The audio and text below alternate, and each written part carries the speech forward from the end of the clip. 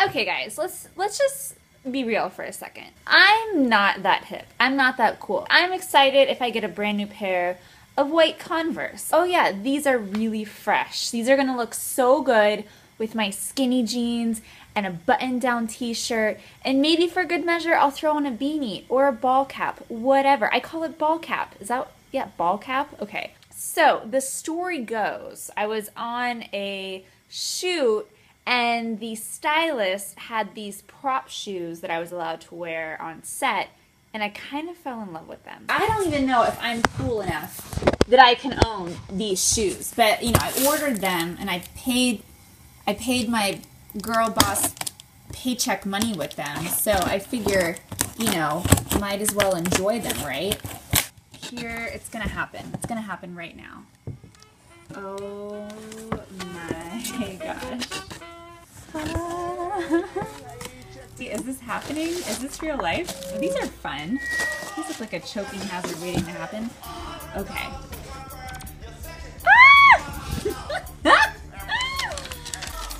Oh my, these look huge. They're so good. Okay, let's get the other one out.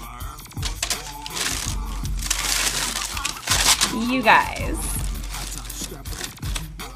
Oh, like, come on.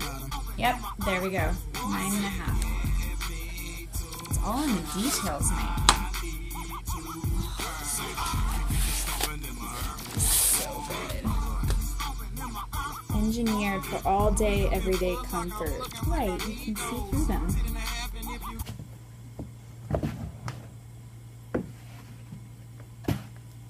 I know what you're about to comment. You're about to comment, what did I just waste 2 minutes of my life doing? And I don't know either. It's okay. You're just a Nike aficionado. Aficionado.